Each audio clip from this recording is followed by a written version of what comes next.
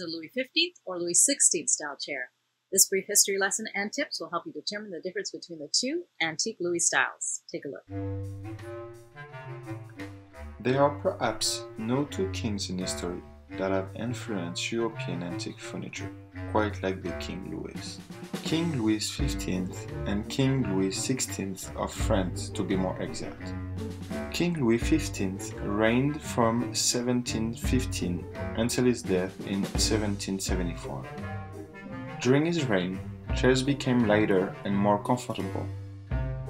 The Louis XV style is characterized by carved floral, seashells, or foliage details on the seat back frame and crest rail. The back, or dossier, is curved like a violin and is gently angled, and the legs are a loose S-shape called cabriole legs. From 1774 to 1793, France was ruled by King Louis XVI. The Louis XVI style was inspired in part by the discoveries of ancient Rome. The elaborate ornamentation of the previous king's styles disappeared and was replaced by straight, simple lines and classical motifs, also known as neoclassical.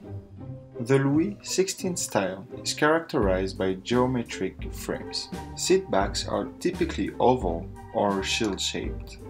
The legs are carved like Roman or Greek columns, straight, fluted, and tapering to the end, and the armrests extend to the front of the seat.